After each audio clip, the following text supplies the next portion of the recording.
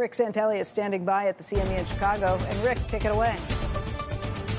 Yeah, it's interesting. I'm watching 10-year note yields drip lower even before some of the data hits the wires, and we are expecting to see jobless claims hover around that magic 200,000. Remember, if it's under, it would be the fourth week it would be under, and we break that streak. It is above 200,000.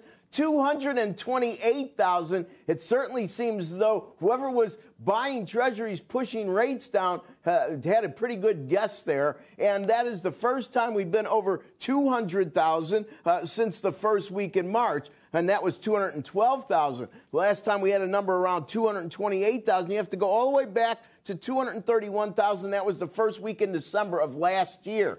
And on continuing claims, not only did we pop above 1.7 million, we popped above 1.8 million. Watch these yields continue to move lower.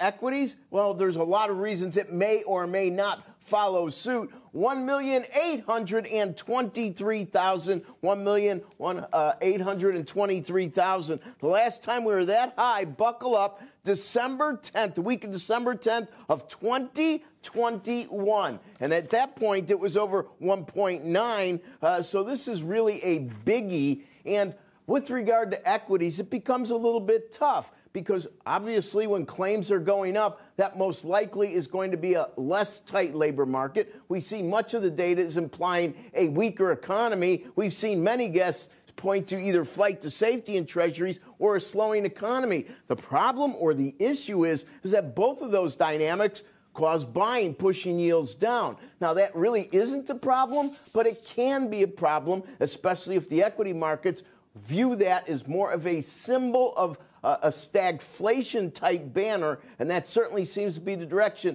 many investors' strategy seems to be aiming. Becky, back to you.